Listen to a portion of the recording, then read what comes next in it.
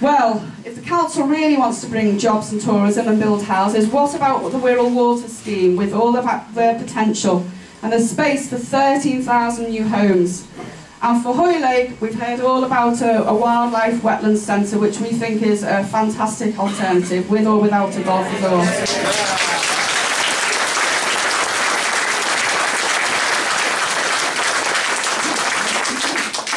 All it needs is vision, leadership and innovation to make it happen. Yeah. So in conclusion, we believe this golf resort is the wrong development in the wrong place, and it's a bad idea on so many levels. There are better alternatives with better outcomes, and this project shows a complete lack of vision when they have an opportunity to build a real legacy project. Costs are already spiralling and they haven't even put a spade in the ground. The council should stop now before wasting any more taxpayers' money, because once the greenbelt is gone, it's gone forever.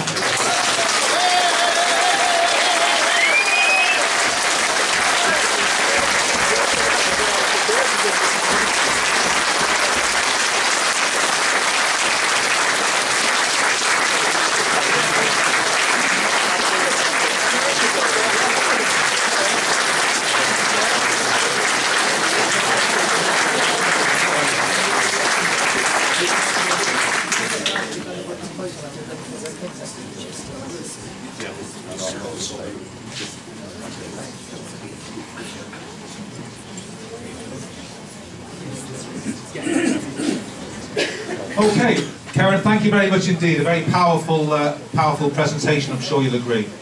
It's very nearly your time to ask some questions, but before we do that, I think it's only right that we give Phil Davies, the leader of the council, an opportunity to say where the plans are up to at the present stage. Phil?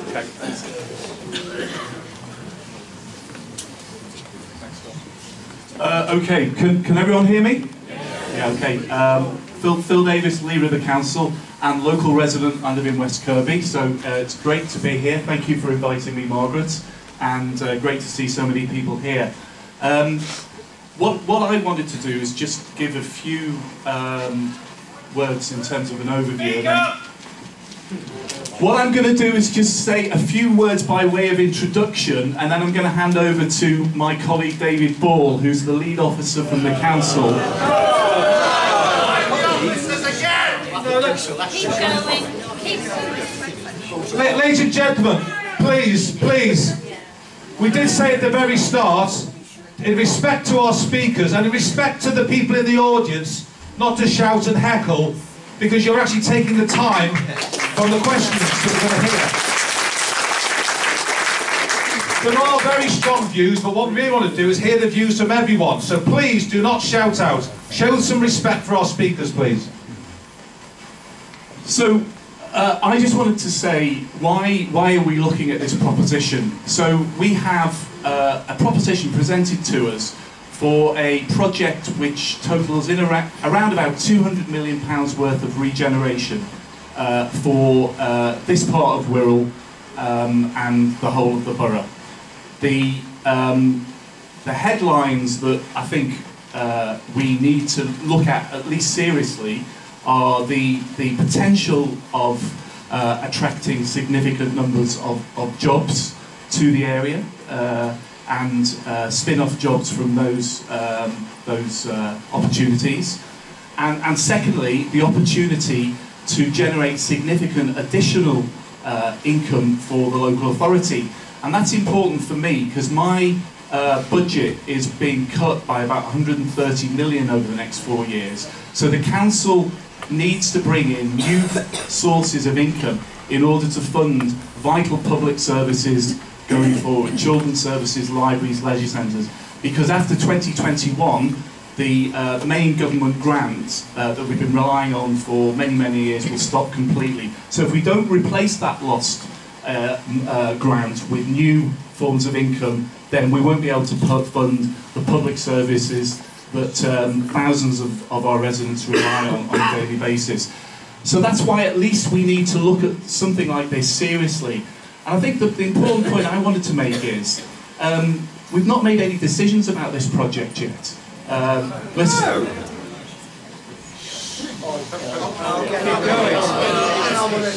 no decisions have been made around this project. We think it is a potentially good project that we need to look at, but I absolutely accept that there is still a huge amount of detail to look at. So where we are at the moment, I'm going to ask David to give you more detail, is there's a report going to our Cabinet on the 18th of December asking for authority to do a whole series of more detailed studies around many of the issues that we've been, the previous speakers. Why have you spent so much time? Yes, come on guys, let him speak please.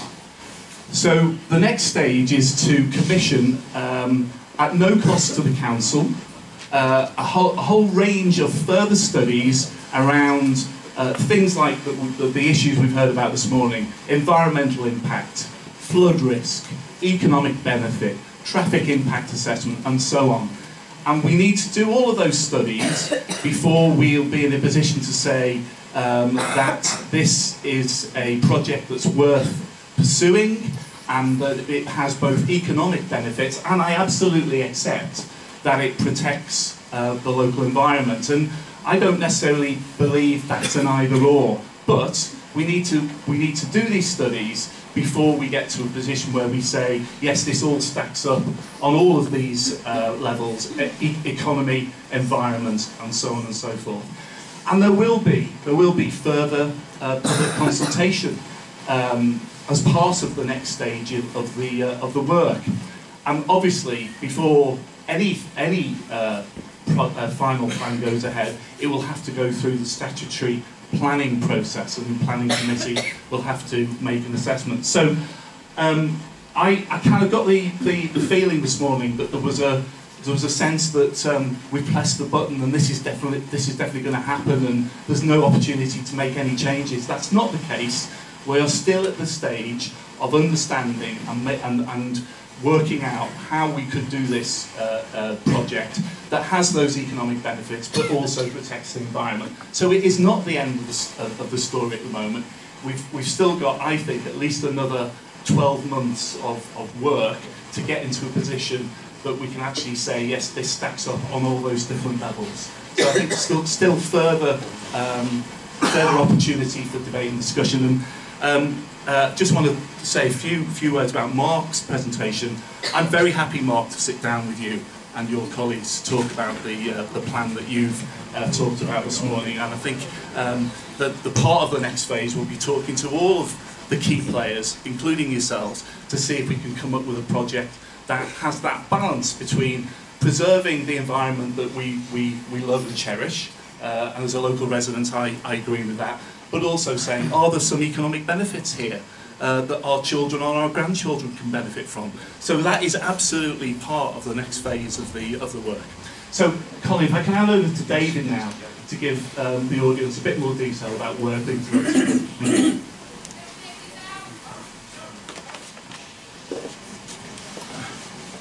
Good morning, everybody. Can you hear me okay at the back? Yes? Okay. What we've been doing over the last 8 to 9 months is receiving from the Nicholas Joint Venture Group their funding and phasing proposals for the delivery of the Hoylake Golf Resort project. We've asked them to provide that information to us up front so that we can look very carefully at it, make some assessment about who the partners are that would be involved in the scheme, what the funding would be for that, and our own internal colleagues and our consultants have now done a financial appraisal of that.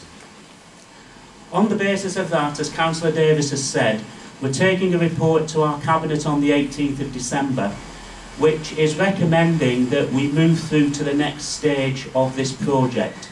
Not making any decisions at this moment in time, but enabling the Nicholas Joint Venture Group at their cost to undertake all of the technical studies which have been referred to this morning. All of the questions that have been asked, all of the points that have been made are very valid. They all need to be looked at. At the moment we don't have the answer to what those questions are, and we don't know whether this is good or bad. We need to have that detailed consultant input to be able to see where we go. Now, I've already met with most of the statutory organisations and agencies that are interested in this project. I've met with a number of residents groups and also some people who've raised a whole range of environmental concerns. And we will continue to do that at any time. All of the studies, when they report, will all be public and available so everybody can have a look at them. We will do further consultation when the outcome of those studies is known, because until those studies have concluded, we don't know what the final design of the golf resort would actually look like, because those studies need to inform that final detailed design. So at the moment, the map that was showed to you earlier is just an indicative proposal. Once the studies have been done, it may look different to that.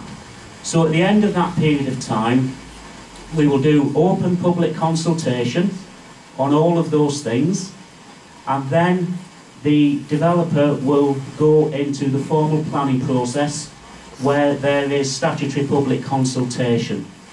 Those studies will take about 12 months to do. I think they're going to start in about February 2018, will go through to about February 2019. Planning application, if they're in that position to do that, would be around May, June, July of 2019 on the current programme that they've given us. So there's plenty of opportunity for people to comment, to be consulted. You can make all your representations on the studies, whether you're for or against the resort, and all that will be open and transparent as we go through the process. So I hope that's just helpful to bring you up to date with where we are. Obviously there's lots of questions that you may have, happy to try and answer those around that. Okay. Right, thank you. Now, ladies and gentlemen, it's your turn. I'm going to try and do this a little bit like the David Dimbleby fashion. So obviously, if you put your hands in the air, if you have a question to ask. And what we do, we'll also, don't forget, we've got Mark and Karen, as well as the council here to speak. So, start with the lady here in the front. If you just don't mind turning around and shouting out your question. Give her the microphone.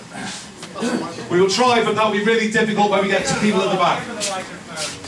Thanks for explaining about the Nicklaus thing. We don't want Nicklaus's firm to do these studies. They need to be done by independent.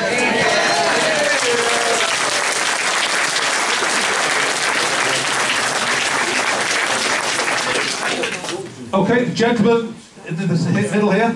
Just a couple of points. Local golf I spoke to. Yeah, I'll relay it. I'll relay it. A local professional golfer down here states golfers would not want to come here because they want to go somewhere century like Liverpool, so they could spiral out to different courses. That makes total sense to them. So I think that's just a basic. The other thing, I've worked at local authority at a fairly decent level, and I've worked in countryside and recreation and outdoor education, all that sort of stuff. And I've seen how these projects can come alight, and there's a process that you go through, and there's very cleverly worded surveys, etc. And the process will still lead to the end conclusion. And that's what I fear with this particular venture. There's been some very credible debates and arguments here, and facts, which I think are very genuine. If they're ignored, and if the leader of the council doesn't acknowledge what's been said today as a reasonable argument, then I think that's foolish. It could stop here. There's been some very good arguments stated. Why continue? Okay, thank you. Thank you very much.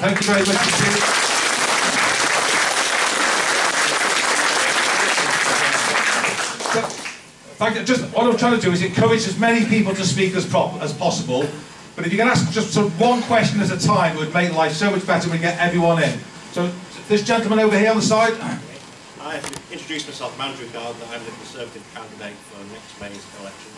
I'd just like to make clear we've surveyed half the ward. There's clear opposition to this plan as it stands. There is good points in it. However, the main thing that comes back, what you tell me, is we don't need another golf course. You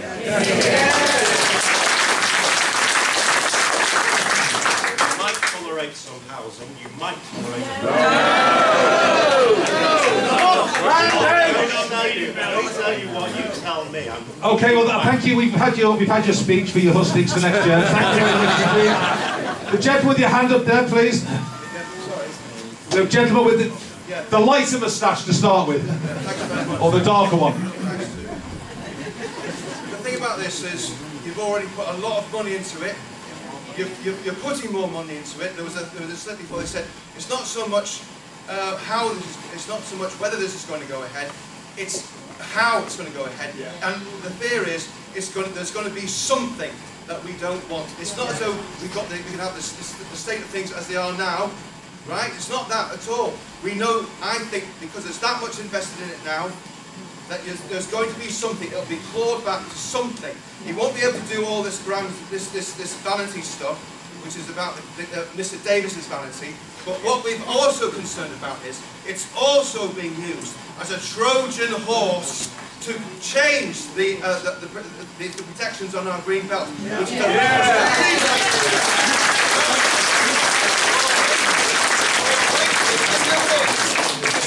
build on green belts. Okay, so what I'll do is I'll pass the microphone over and give the council an opportunity to respond to that.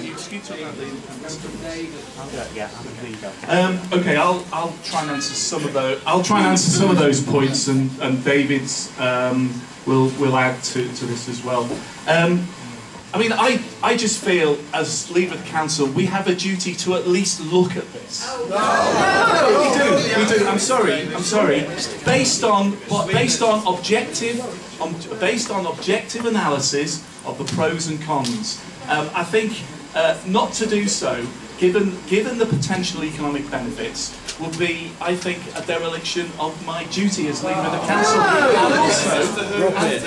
and also the prospect of significant additional revenue to the council's coffers in order to keep libraries open, leisure centres open, and children's services.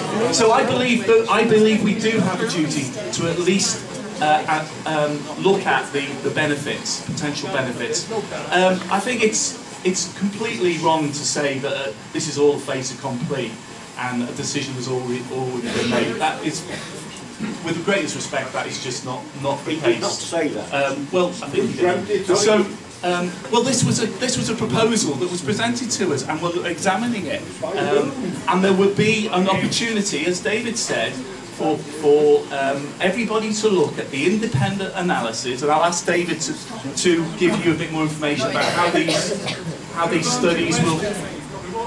Stop sulking like a Stop sulking. Get on with it.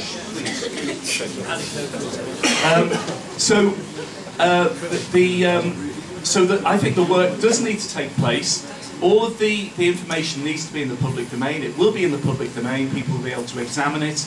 And that includes the information that we've received this morning. But my plea is let's at least look at this and look at the evidence, and then people can make up their minds before a decision is made. And can I just ask David to just add a bit more detail about the story? Let's have some questions. Okay. Right, we're going to. Sorry, there's a lot of people asking questions. I will try and get as many of you as possible. The lady standing up now with the scarf on.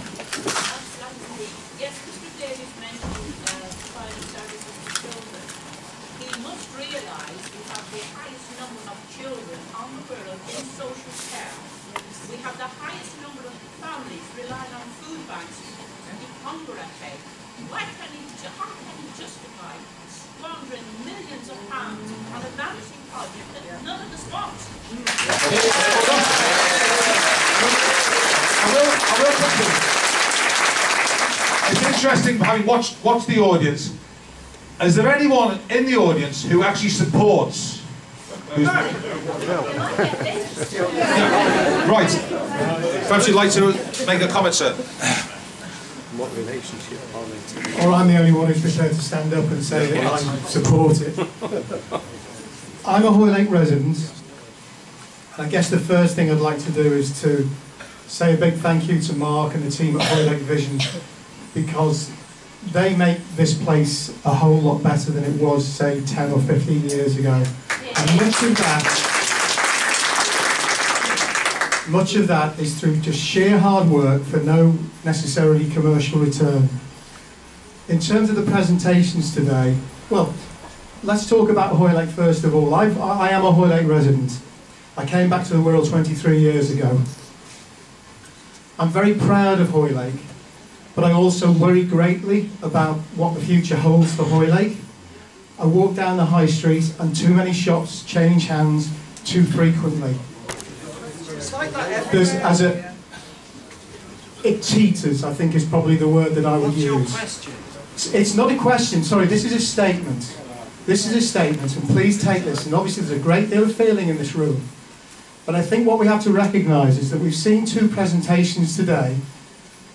The Hoylake Vision presentation was not saying, let's have this, but it was taking a very, very balanced view in terms of where we want to be and what we want to look at. So for my part, I want to see Hoylake and the greater part of Wirral be successful, be seen for what it is, which is a great place to live. And my money is on giving Hoylake Vision the opportunity to develop this conversation further. Because these guys are passionate about it. The evidence is already there. So I genuinely believe that we should be giving them a chance to do that. Thank you. Just the gentleman here sits with the brochure in the air. Hello, good morning. I'm the local councillor for Hoylake, so I have an interest in this, a great interest. My name is Jerry Ellis. Take the microphone, please, Jerry. I'm the local councillor for Hoylake. My name is Jerry Ellis.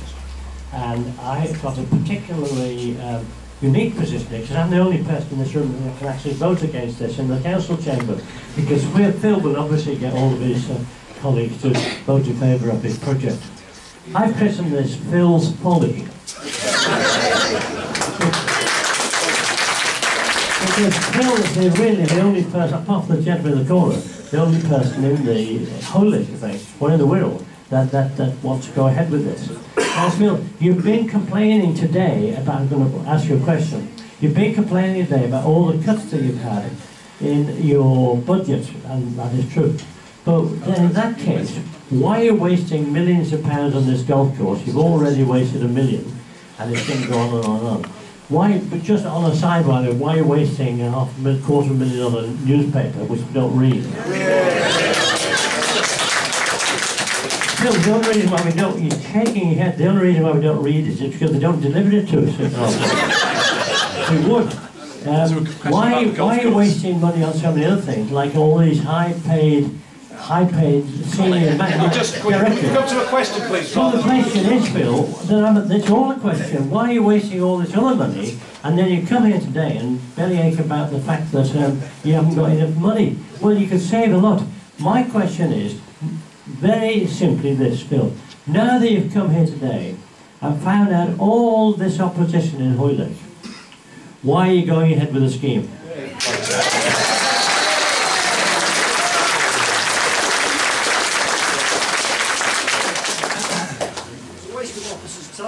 Well, I'm suggesting that we go to the next stage, which is to find out more objective information about it, because I think it would be remiss if we didn't at least examine the opportunities for this kind of scheme, and without any commitment at the moment till we see the evidence. And final point, Colin, is in response to Jerry. I won't have the final decision, because it will be the planning committee that makes the final decision about anything like this. And in closing, I'll take no lectures from Jerry Ellis, whose government has decimated my budget over many years. So, another gentleman here just want to speak about in support of the project. Yeah, my name's Andy Snell, I'm a Hoylake resident. I think it's important to say I work for the Wirral Chamber of Commerce, but I'm here as a Hoylake resident, and I think whilst there's a huge amount of passion and a lot of very valid arguments being presented, both from Mark and indeed the Stop the Golf Resort campaign, I personally don't think the respect's been afforded to the council leader and his officers here today by some very loud individuals, with some of them with no points to make, some of which. But what I would like to say is that over the years I've been in very similar rooms to this, where I'm not criticising your opinions or points of view or even opposition, but I've been in similar rooms where a proposed extension of Liverpool Football Club Stadium, or indeed Everton Football Club's relocation, or development of Liverpool 1, Developments of Liverpool 1, I've been in rooms with twice as many people as this, vehemently opposed to the Liverpool 1 development. Okay, so I'm giving you context. That's in a city, it's not green belt land. Okay, I'm giving you context. And the point I'm trying to make is the development process that Phil Davies and his officers are going through is entirely in fitting with what goes on the rest of the country and indeed the world. They're exploring the economic benefit against the potential environmental risk. They're commissioning flood surveys. This room here, there's been a lot of points made, and the chairman asked for a couple of people in the room who are brave enough to say there might be another view in the world. Okay, that's all I'm making.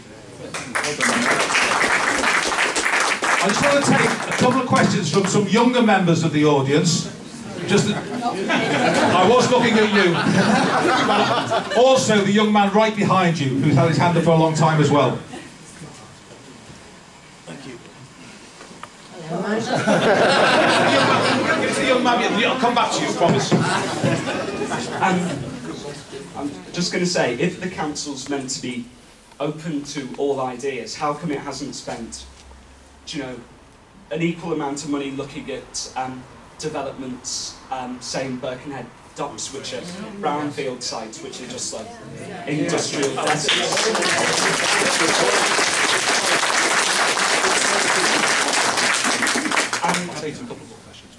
The fact is, I know they talk about closed shops in Hoylake, but you know, the amount of poverty on the other side of the motorway is unbelievable, and it's like a completely different world. And do you know, they still say they're being open, but to be honest, I think they're going to be saying that till the cement lorries come.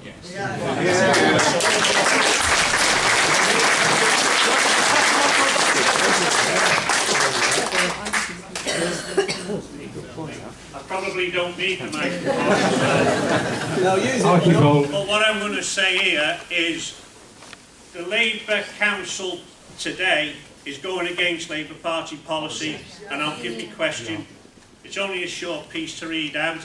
What Phil Davies said in the Wirral Globe less than 6 months ago. I am not prepared to allow our greenbelt land to be built on. I am resolute about that commitment. It is the jewel in Wirral's crown and greatly valued by our residents. Now this motion was passed at Labour Party conference this year. We know that Nicholas is a flawed joint venture group, and this is what it said. And this was passed at Labour Party conference.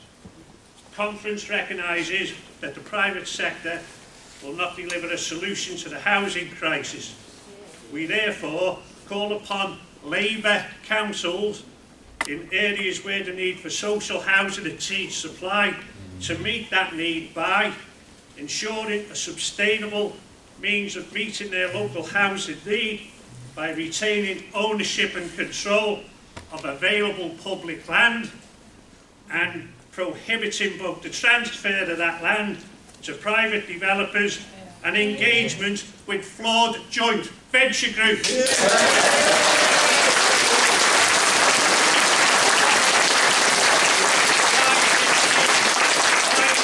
Involved in talks with a flawed joint venture group when his own party policy says he's not to do it. Okay.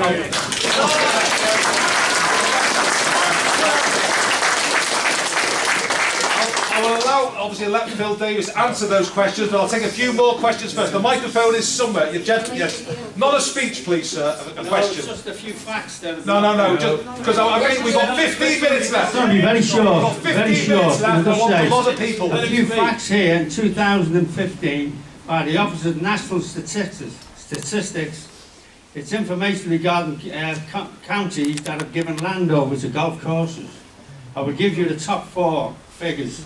The county of Middlesex has given 1.6% of its land to golf courses. Surrey, 2.65% of its land. West Midlands, 2.74% of its land. And top of the list The most in England is Merseyside at 2.82% of its land given over to golf courses. It's important to note that the proximity of these courses to urban areas is a factor. For example, Greater Manchester and Merseyside have almost identical population densities, but Merseyside has more than twice as much golf per square mile. Okay, thank you. The lady in the blue anorak had a hand up a long time. Perhaps you'd like to shout out, madam. Right, I've got quite a good carrying voice. You have. I think it's very important that this issue isn't seen as a Hoylake and West Kirby issue, but is a borough-wide issue.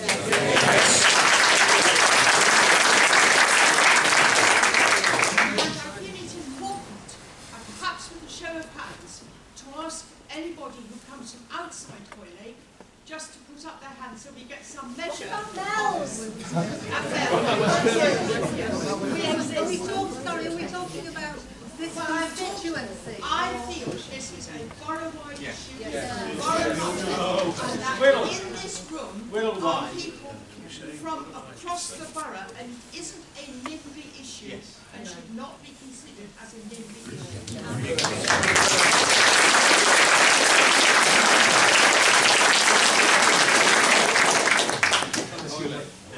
The young lady at the front who has the microphone up before. Hello, I am a Hoylake resident, and I haven't. Well, just hold it in front of your mouth. And I haven't been here very long, 5 years to be honest. I have become part of the community, which is absolutely wonderful. I come to the cinema. I went to not just the talk tonight by Mark, but also the one in St Luke's, which was very badly attended, and the Beacon meetings, which are quite badly attended. And I came here today with a totally open mind, to make my mind up one way or the other. I haven't done that, but I do feel very intimidated.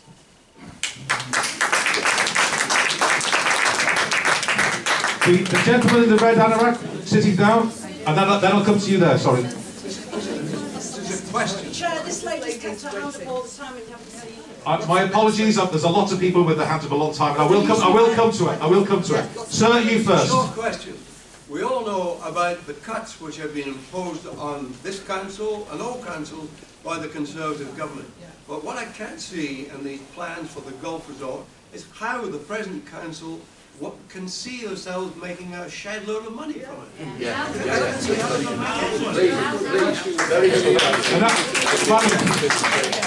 My apologies for this. Thank you. You want to continue? Right, you want to continue examining your proposal. How can we ensure that the council would, that also the Hoylake Vision's proposal is examined, and rather than just the odd consultation, but their whole proposal that they'd obviously put so much work into, and that is a complete proposal already. So could that be examined in the same way? I'll come to you next, and the gentleman in the orange, because I'm just going to give the Leader of the Council an opportunity to respond to the questions he's just heard. In no particular order. Yeah, there is an important debate at the moment about building houses and where you build them. Our policy is very clear: brownfield sites first, and we are. I mean, I'm a councillor for Birkenhead and Tranmere, and I can assure you we are building houses in Birkenhead as we speak. Certainly in my ward, Wirral Waters. There are proposals that will be coming forward shortly for building houses. My observation about government policy on housing is they're intending to impose top-down targets on local authorities, which I believe will put even more pressure on the green belt. I do believe the green belt is our jewel in the crown, and it should only be developed on as a last resort. That's my view. As a last resort.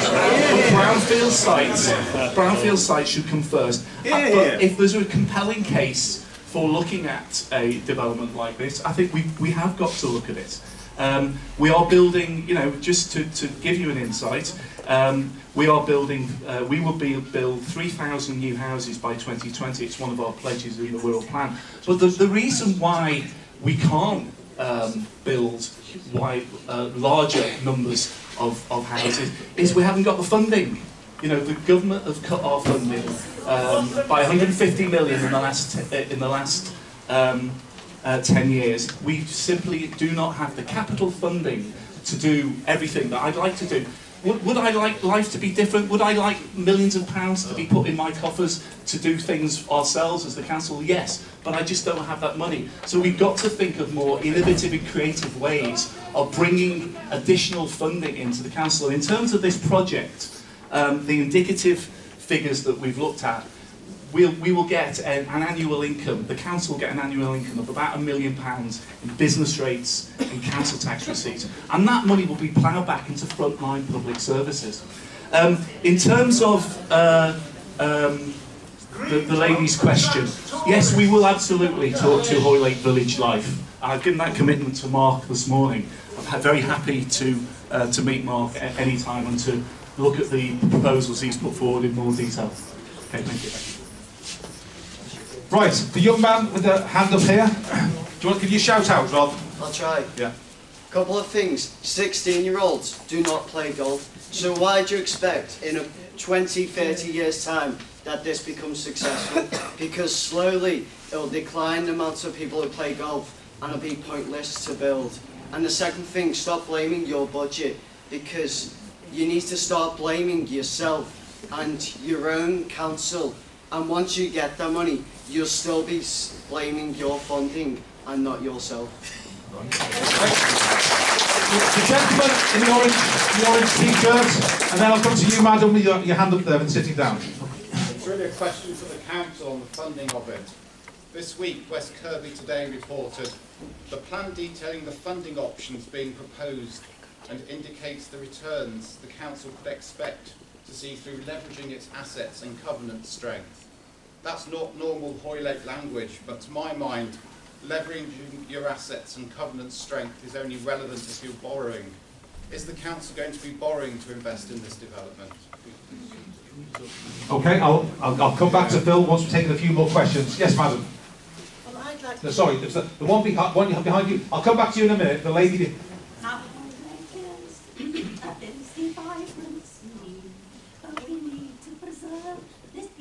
Haven that is green, on and on it seems to go, but you don't know what you got till it's gone. Throw out the fun, the golf resort. Thank you. I'm sure there's some more wonderful verses, but I'm also very conscious, madam, with respect, we've got 10 minutes to go, ladies and gentlemen, at the most. Thank you. Yes, madam. Yes, madam. Excuse me, please. Please, you sit down now. Thank you very much indeed. Thank you. Please sit down. Thank you. Thank you. Can you hear me? Yes, thank you. Can I ask one simple question? If we're so poor for funding in our area, how come the council can afford to lend money to other councils?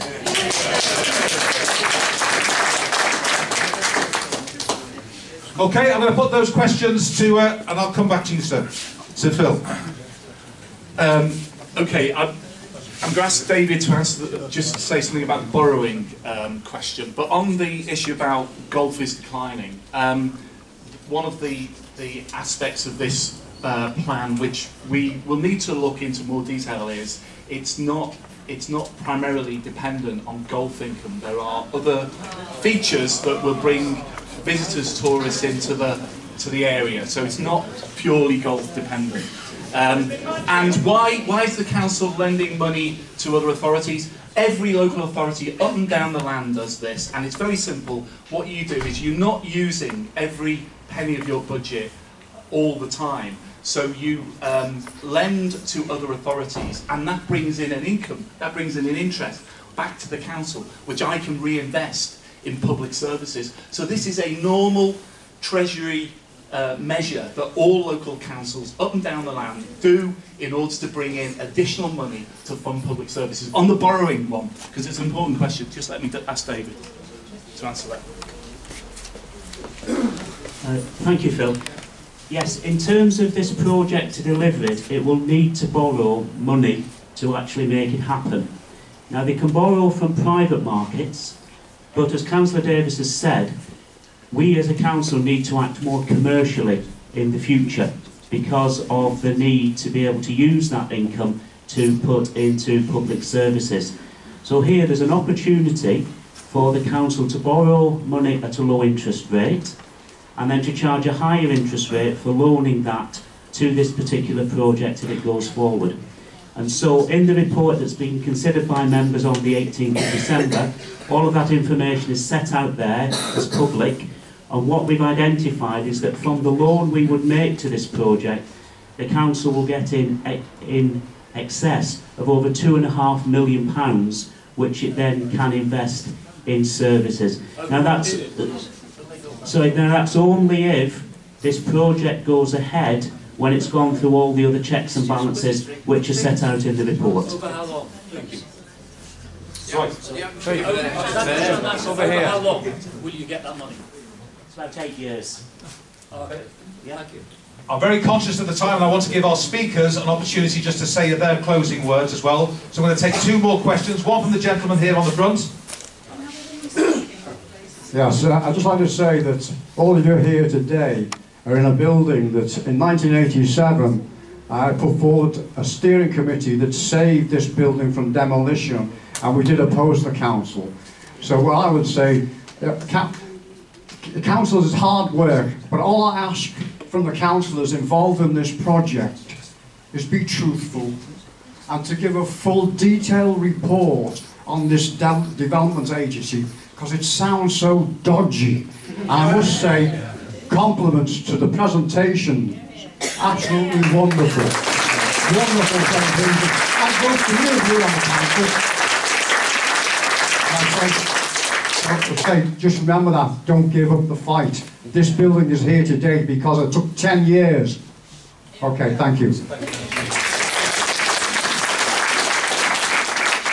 used to live in St Albans, and St Albans as a city was destroyed in many ways because they built so many new houses. They built 2 new housing developments, and not the same kind of things that were talked about here. That we couldn't get our children into the local schools, we couldn't drive to the station, we couldn't park at the station. There's ramifications of high number of housing in such a small area as Hoylake. I think it would be totally detrimental. I'm a member of the local Conservative Party, absolutely opposed to this on every level. And what I've heard today, I'm absolutely even more opposed. So I'm very much into the fight. Thank you, Karen. You were fantastic, formidable. Thank you. Okay, the final question, gentlemen. Phil, you said earlier no decisions have been made around this project. Does that include going into partnership with James Paul Anderson and the Nicholas Joint Venture Group Limited? Are you going to be prepared to pull the plug on this partnership?